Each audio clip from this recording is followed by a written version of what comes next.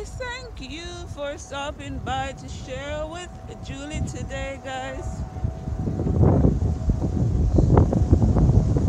Some lords and ladies, guys. These are lords and ladies. Got the leaves. Okay, this is what they look like.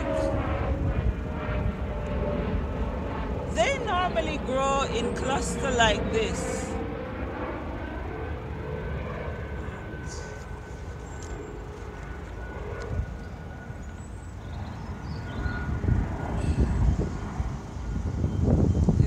Grow in cluster.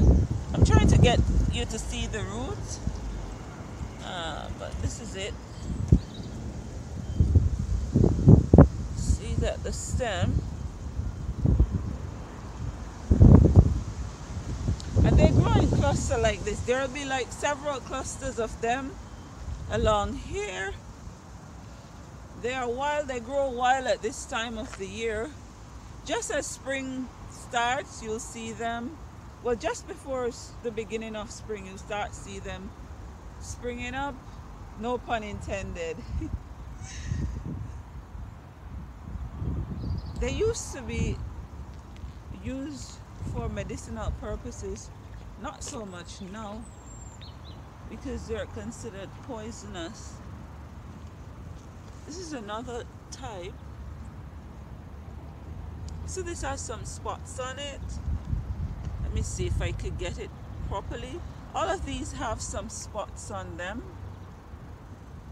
Whereas the one I looked at before, these also, they have some spots. They have some dark spots on them. Whereas the one before did not have any. And there are some more here. Lords and ladies.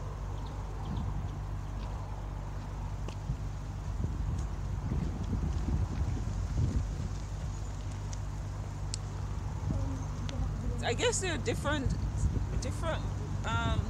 varieties somewhat. And the thing about lord and ladies, the interesting thing about lord and ladies is that they are considered to be, they used to be used a lot.